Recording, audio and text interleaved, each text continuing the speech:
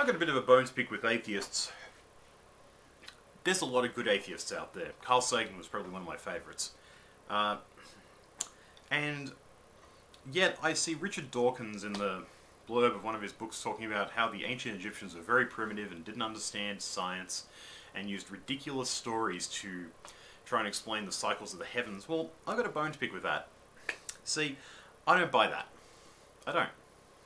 And I think that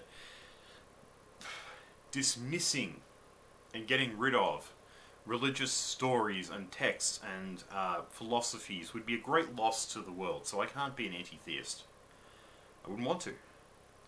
There are native Australian tribes that told stories that sounded remarkably like the end of an ice age. They talk about it being very, very cold and being able to take canoes over distances that would take much more than a canoe today. That sounds a lot like the end of the last ice age, and when you get that there's been records of native Australians as we know them now in Australia for about 40,000 years, that's definitely something to think about.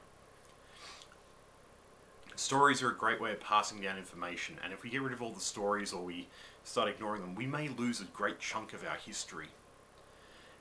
If we get rid of the philosophies, we may lose a lot of information and have to relearn it painfully and slowly about psychology and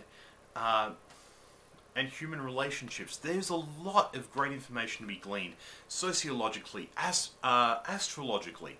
There is so much there. The Dogon people of Africa, those people knew about Sirius B. They called it the little seed in the sky. And that star supposedly wasn't visible to us until we got much, much more powerful telescopes, because you usually can't see Sirius B around Sirius.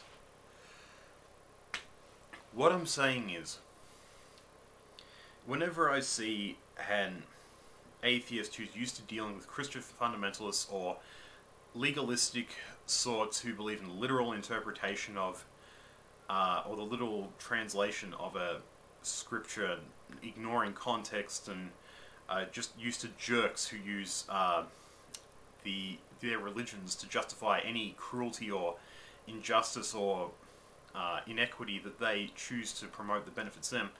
I can understand how you're used to going hardcore against these people. However, when you're looking at a text for its scientific relevance and finding extra meaning in there, then you're really doing what a good atheist should do, or in my opinion, the best atheists I have come across do, which is see interesting correlations and try and find the reason why. Because often those stories were used to pass down great, very detailed information, like The Wizard of Oz was actually a very, very detailed story about the financial system in America when they were debating on the gold standard.